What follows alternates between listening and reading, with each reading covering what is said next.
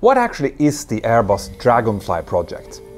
Well, for me personally, it's something that comes with a lot of contradicting feelings. On one hand, it involves some really fascinating technology, stuff that could create tools that would really help pilots maintain both situational awareness, reduce our workload, and probably therefore increase safety. But on the other hand, these same technologies could bring changes to the industry that I think that no pilot actually wants to see. Australian pilots have raised concerns about new Airbus technology inspired by the extraordinary eyesight of dragonflies. Stay tuned.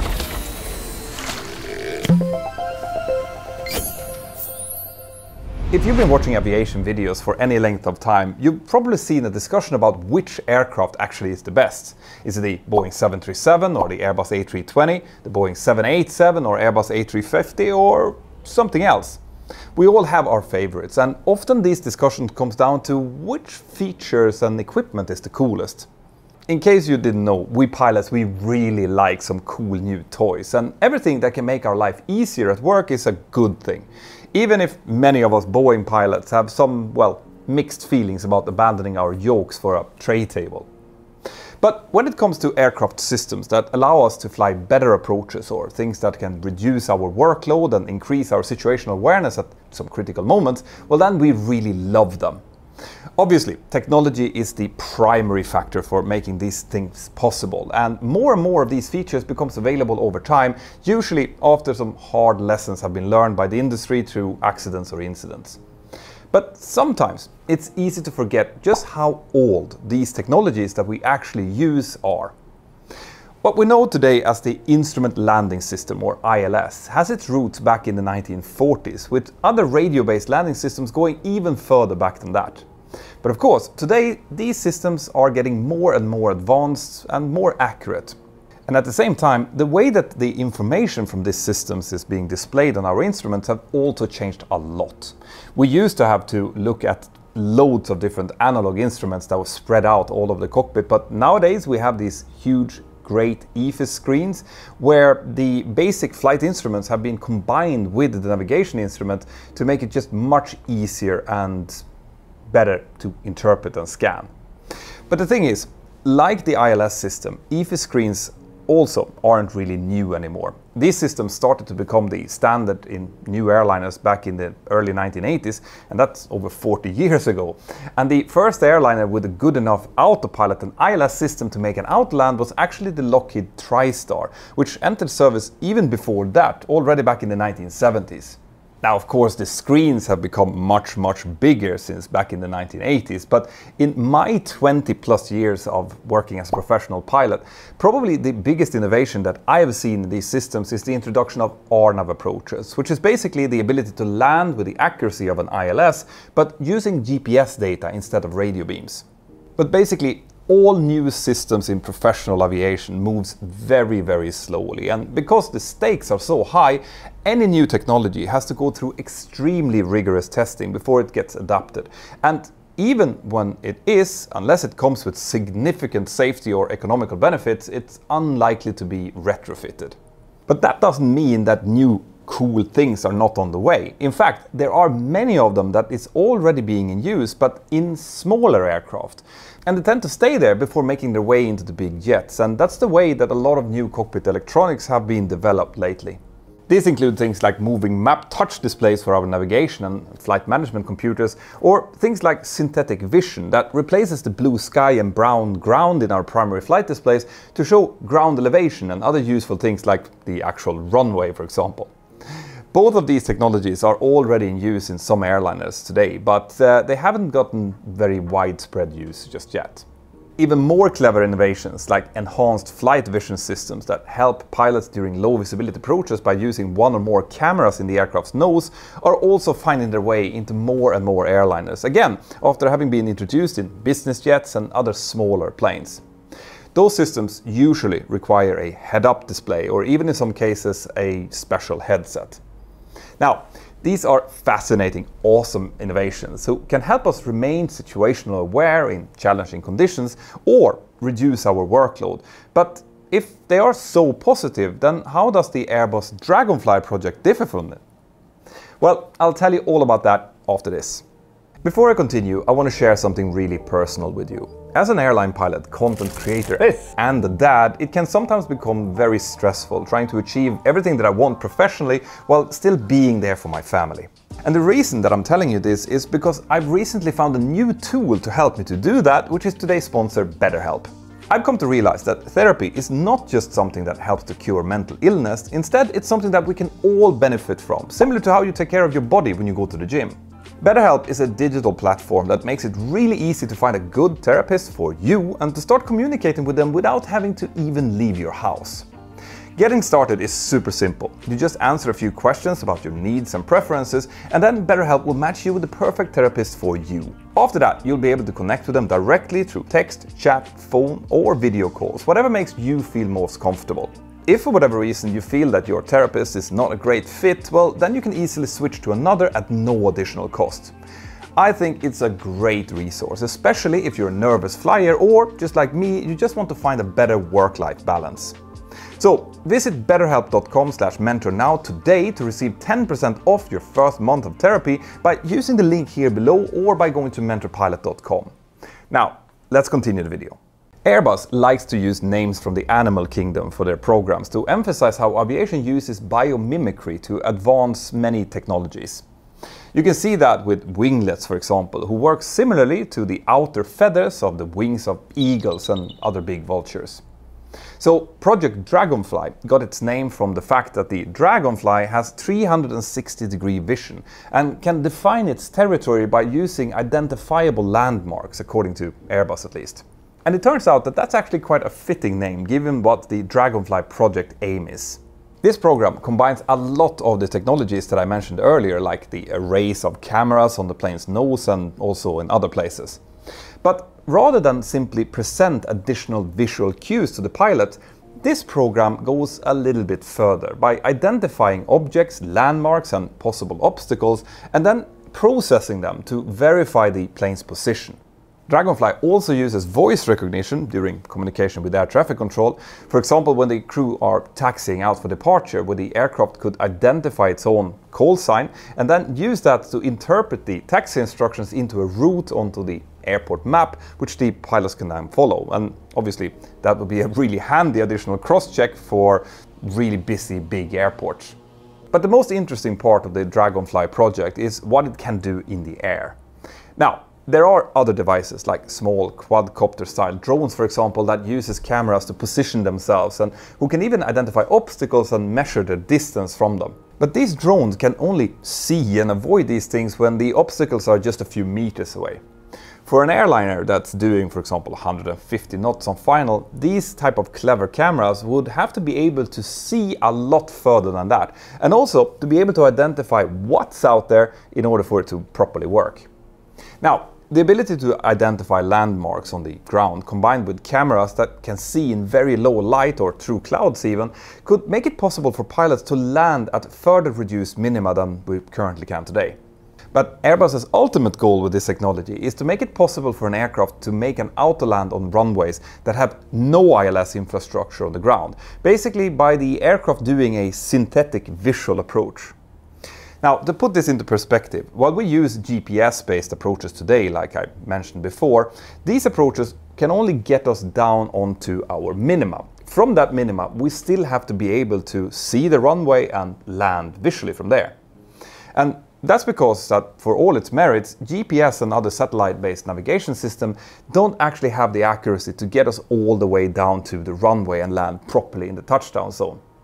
But the technology behind Project Dragonfly won't rely on GPS, at least not for the actual landing. The idea here is that the system could combine information from multiple sources for the flight, including the initial approach, and then use visual cues to identify the runway for a safe touchdown. In theory, this would allow the system to auto-land the plane on any runway that's long enough, even in bad weather, no matter how little or few nav aids are available. Airbus is also looking into using these same sensors to enable some really interesting new concepts in cruise. One of these is something called Fellowfly, something that Airbus has been working on for quite a few years now and has even test flown. Fellowfly involves long-haul flights where two aircraft could follow each other about 3 kilometers or just under 2 miles apart. Now, That's way closer than the legal minimum distance between two airliners flying on the same airway today, but they could actually end up flying much closer than that if the project gets the go-ahead. And why would they do that? Well, the idea here is that the rear aircraft could actually benefit from following the one in front to save fuel, just like geese save energy when they fly in V formations. Airbus claims potential trip fuel savings up to 5%, which maybe doesn't sound like much, but it's actually a huge saving, especially on long-haul routes. But obviously, accurate positioning between the two aircraft would be super important for this to work, hence the new sensors and cameras. Now, there's obviously much more to this story as well, like they have to figure out how these two aircraft are going to come into the same airspace at the same time without having one of them having to go into the holding and burn up all that extra fuel they've saved, but Airbus is working on that as well. Obviously, on top of that, they also have to satisfy all of the authorities that this is actually safe under all circumstances, and this is where these sensors and cameras is going to come in very handy, because that is going to provide the proof that the authorities need in order to potentially approve this type of operation. But in short, Airbus is bundling together a number of different technologies under the Dragonfly program, all of which could really do what we pilots want from our systems, to take some workload away from us and to increase our situational awareness and to act like an additional set of eyes and ears, literally. But as I'm sure most of you have already guessed by now, this is not all this technology can be used for. The Airbus Dragonfly program didn't just appear out of nowhere. It builds on previous projects like ATTOL, which stands for Autonomous Taxi Takeoff and Landing. Dragonfly and ATTOL are both part of a group of projects that could enable completely autonomous flights without any pilots. Now, it should be said here that some of these autonomy projects doesn't necessarily involve airliners. Airbus is developing a number of systems for urban air mobility, basically electric or hybrid electric eVTOL programs that could benefit from all of these types of sensors and stuff as well. And Boeing is also doing something similar by investing in a company called Wisk. Airbus also make helicopters, so they have a number of programs aiming to add automation and autonomy to these designs. For example, with a program that they call Deck Finder, which has both civil and military applications. Then of course there are the pure military applications like automatic aerial refueling from a tanker, or even things like swarms of drones, both of which Airbus is pursuing.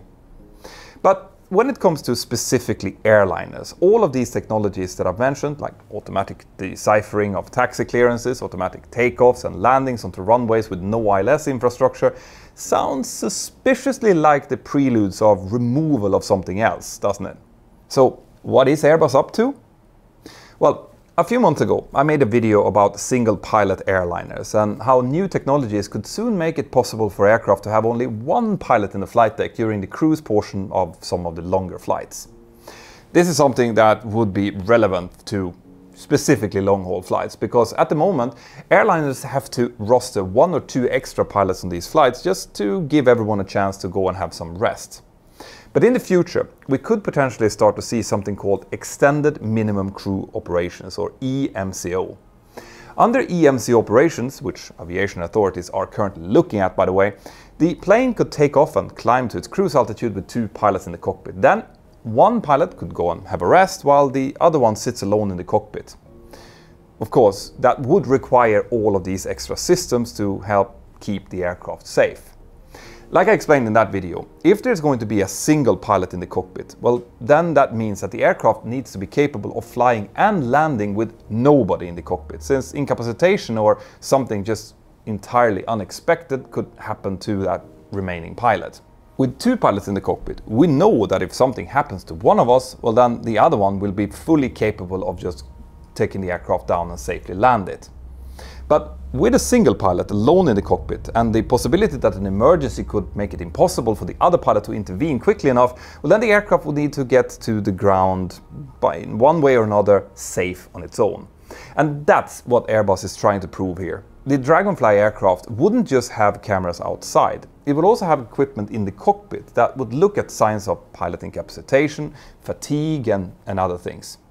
If that happens, the aircraft would then be able to take over, divert and then land in the nearest suitable runway.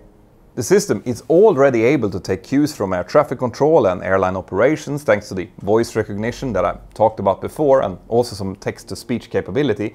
But in this scenario, it would also select a flight path that takes it into the runway that it wants to go to, by also taking into account things like airspace constraints and other considerations. This is where all of these fascinating technologies come up against this single pilot flying dilemma. We often say that aviation safety is written in blood, because through the years, accidents and serious incidents have helped introduce and develop procedures that keep us all safe. And this is where we have to understand that two pilots aren't just twice as good as one pilot. And that's because whenever we fly, we monitor and cross-check each other all through the flight, and that includes monitoring the systems and computers on board as well, who actually do suffer from errors from time to time. Now, a computer system might be able to do something like read a checklist, but it will also need to know what to look for, including abnormal things that aren't part of typical procedures or instrument scans, and which also might be happening from the very first time. And actually, even things like detecting incapacitation might be more problematic than Airbus thinks. There are already systems in cars that can detect if a driver closed their eyes, for example, or remove their hands from the steering wheel. But over in the main channel, Mentour Pilot, I've looked at incidents involving subtle or partial pilot incapacitation. That's where pilots have continued to operate, but in a degraded state. Now, that's typically much more dangerous. It's far from clear what is happening, even to the remaining pilot. And I don't even want to think about if a computer have to try to figure that out.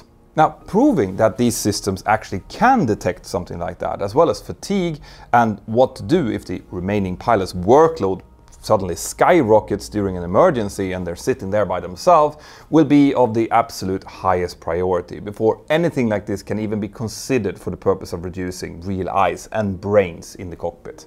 I've said before that some people see single pilot operation as a natural progression. After all, we used to have more than two people in the flight deck, with a flight engineer, and if you go back far enough, we also had a navigator and a radio operator, and gradually technology made it possible for those roles to be absorbed into the existing two pilots. Now, those who are in favor of removing one of the pilots often point out that there was resistance when the airlines went from 3 flight crew members down to 2 as well. Actually, in some parts of the world, when aircraft like the 737 was introduced that only needed 2 pilots, some airlines continued to fly them with 3 pilots for many years, mostly on the insistence of their unions. This practice gradually went away when bigger aircraft like the 757, 767 and before these the Airbus A300 entered service, all with a 2-pilot flight deck. And again, technology was a big part in making that development possible. But going from 3 pilots to 2 is vastly different than going down from 2 to 1. Because the question here is not whether an aircraft can fly by itself, it's how it will actually do so and what it will do when it's faced with something completely new that wasn't programmed into it. Aircraft accidents are nearly always caused by a combination of several things going wrong, which all poke holes in the Swiss cheese of safety layers that we have built up over the years. So reducing the redundancy created by having 2 professional pilots, even if it's only for a portion of the flight, must be questioned even with the coolest technology in the world backing it up. But here we also come to another thing that we need to discuss.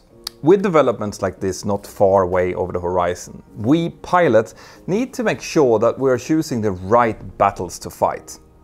At the moment, pilot shortages in many parts of the world are shining a bright light on things like the 1500-hour rule in the United States that I actually made a video about a few months ago. We need hundreds of thousands of pilots over the next 10, 20 years. Now, many US pilots are strongly in favor of this rule, and they regularly tell me so, which you can clearly see if you're following me on Twitter, for example. But I think it's really worth looking at this rule in combination with the recent single pilot developments. Many assume that the point of single pilot operation is for the airlines to save a bit of money on pilot salaries and a wee bit more on pilot hotel bills, for example. While this might be partially true, my guess is that it's actually well beside the point. Because these are fixed costs that airlines knows about and they can manage, and they're actually not that big costs either. No, What really kills an airline's profitability is the danger of regularly having to cancel flight and compensate hundreds or even thousands of passengers because of not having enough crews in their rosters. And that's likely what's really making these airline executives drool over the idea of single pilot operations, even if it involves very expensive aircraft upgrades or even slowly replacing their fleets. This is why I think we have to be very smart with the fights that we choose to make sure that when we make arguments, we do them only about safety. Artificially increasing a pilot shortage by the use of an arbitrary hour limit for new pilots might lead to better terms and conditions in the short term. But if it also means that single pilot cockpits become a reality sooner, it will be kind of like pissing in your pants when it's cold.